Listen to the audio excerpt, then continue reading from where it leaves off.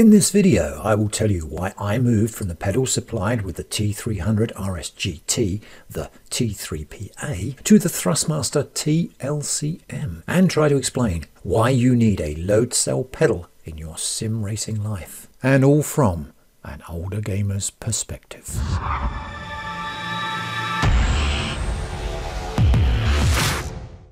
Over the years, I've used a number of different pedals to sim race, some good, some bad, some absolutely terrible, until eventually I became aware that there was something far better than spring things attached to potentiometers. Load cell brake. Load cell pedals. Load cell brake pedal. Load cell brake pedal. Load cell pedals. Load cell pedals. Load cell pedals. The load cell. Load cell kit. But for some reason, I still couldn't see what they were getting at. And then I bought the T300 RSGT, which came bundled with the T3PA, a set of pedals that was supposed to be quite good. However, it took me a mere 6 weeks of struggling with the bloody things to realise they were a springy nightmare of inconsistent braking. Even the conical brake mod, supplied in the box by Thrustmaster, as an apparent admission to how bad the brake pedal actually is, gave me nothing more than a slightly better feeling up to about 50% brake pressure, before it jumped all the way up to 100% braking with just the slightest bit more pressure, which in turn tended to lock the car up. Not ideal for consistent lap times. That sucks! So, after much soul searching, I decided to upgrade to the Thrustmaster T-LCM. Side by side to the T3PA, you can see the T-LCM is a much more robust and weightier pedal set, giving that overall feeling of something that was designed to be used up to and beyond the limit. They also feature a better tactile feel on both accelerator and clutch. Not much difference, but enough to feel like this is actually a car and not a sim racing pedal set. And of course, they also feature the much coveted load cell pedal. In this case, one that is highly customizable and would finally give me that lifelike feeling of braking in a real car that I had long been searching for. At last. Changing the springs on the T-LCM is effortless, requires no tools, and dare I say, could even be adjusted on the fly to suit the car you intend to drive. They aren't actually as quick to change as a quick release wheel, for example, but they come damn close. After some testing, I settled for the firmest spring, the red one, and placed it at the bottom of the stack with the second firmest spring, the black one, at the top, with the silver pre-compress in the middle containing 0 spaces. If you prefer no pre-compress at all, you can just pile the supplied spaces into this middle spring area, and this eliminates the pre-compress completely. It really is that simple to set up and change the springs, and play around with them until you find the combination that works for you. People with a lighter foot can also fit the white spring, which offers a whole lot less tension and is probably suitable for younger sim racers. Yes!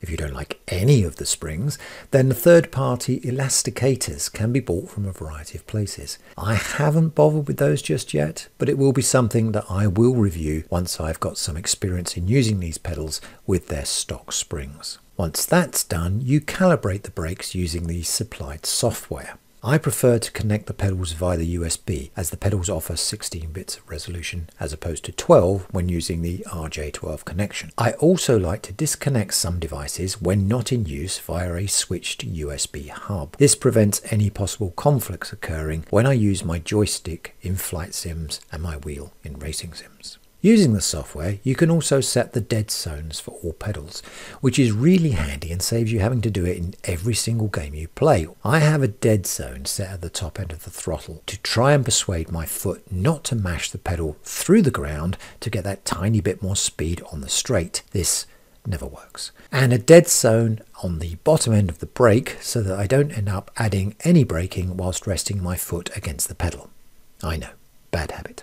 And here, you also set the amount of pressure you want to apply in order to get 100% braking. It's not very time consuming to set this up, just a bit fiddly, and you will of course be tempted to return to this place and fine tune it a bit more. Just be aware of the law of diminishing returns. No, it's not worth it. Once you're happy with these settings, once you have the springs you like and the calibration adjustments that work fine, you are ready to race. Except, no, you're not. The truth is, these pedals are way different from what you've probably become used to when sim racing, and there is a learning curve to using load cell brakes. One that will probably mean, initially, your lap times will be slower and your crash rate will be higher. How long it takes you to adapt to this learning curve will probably depend on how much real-life car driving experience you actually have. The load cell pedal is very much like, although not entirely identical, to an actual car. And as I have been driving now since Noah was a small boy, I found the learning curve to be a bit shallower than others may experience. Either way, once you've cracked it and you begin to see the true benefits of a load cell pedal, then things really begin to change. Did I see dramatically faster lap times in comparison to the T3PA pedal that came with the T300? No, I didn't. But I did notice it took me less time to learn a track, and that it gave me a level of control that I found to be vastly superior to the RSGT set. And also, as an experienced car driver of many decades, the load cell pedal's learning curve felt more of an intuitive experience to me personally. Put simply, I just found that I could drive better with the load cell pedal. Of course, the elephant in the room is with greater braking power comes greater responsibility. By which I mean, if you think a couple of carpet grippers are going to keep the T-LCM from sliding over the floor like a well-oiled seal, you are going to be disappointed. Sad, but true. Even putting the pedal set against a wall is probably not going to work, as the tail end will likely pivot upwards under a sudden stabbing of the brake pedal during a moment of unexpected car manoeuvring. No, the truth is, if you really want a load cell pedal in your life, and trust me, you do, then you are going to need a rig of some kind on which you can mount it securely. Be that a homemade rig, a wheel stand, or a complete rig. I've had them all, and it's a chicken and egg situation, I know. If you want to take your sim racing to the next level, you are going to want to buy a load cell pedal.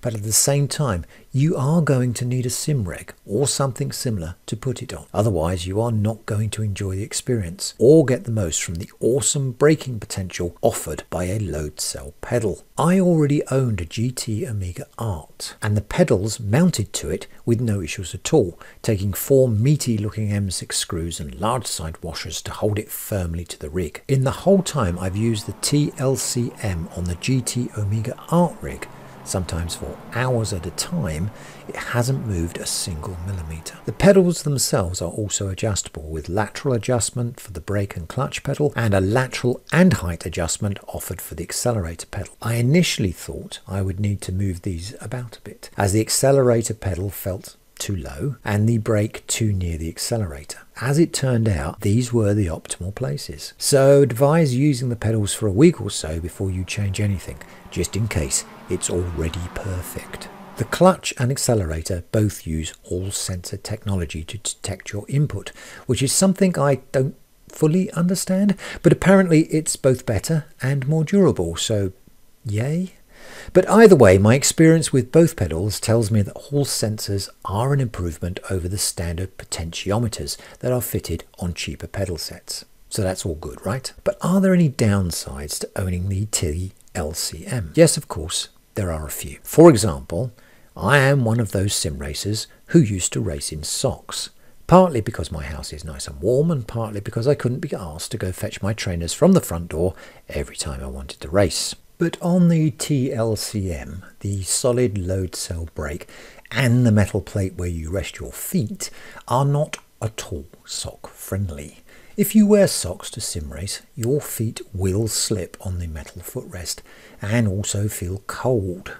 And if you try to push the heavier load cell brake in socks, you will eventually slip. In fact, I would advise anyone who's using this pedal to buy a cheap pair of gym plimsolls or something similar in the lightweight foot department in order to avoid injury and discomfort while using the T-LCM. If you value your feet, fellow sim racer, get those cheap Primark plimmies today.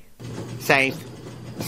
Aside from that, there is the cost, which is almost 2/3 the price of a complete T300 RSGT wheel and pedal set. And there is the need to have some kind of rig to mount them. which when you add it up is not an insignificant investment in your sim racing hobby. So in summary, I would say for me personally, the Thrustmaster T-LCM pedals have truly enhanced my sim racing experience. With the precision offered by load cell technology and the fistful of customization options available to this unit, I am more than happy with the transition from the T3PA to the T-LCM. Pedals have excelled my expectations in every aspect. They simply provide a level of immersion and control that have me coming back for more race after race. But don't forget, to get the best from these pedals, you will need a rig, wheel stand or self-made setup. And again, I have to stress this, carpet grippers are just not going to cut it with this product. And you will need some footwear, so say goodbye to sock racing. But if you already have a rig or want to get one, then the T-LCM pedals will help you say goodbye to mediocre pedal experiences and help unleash the full potential of your virtual racing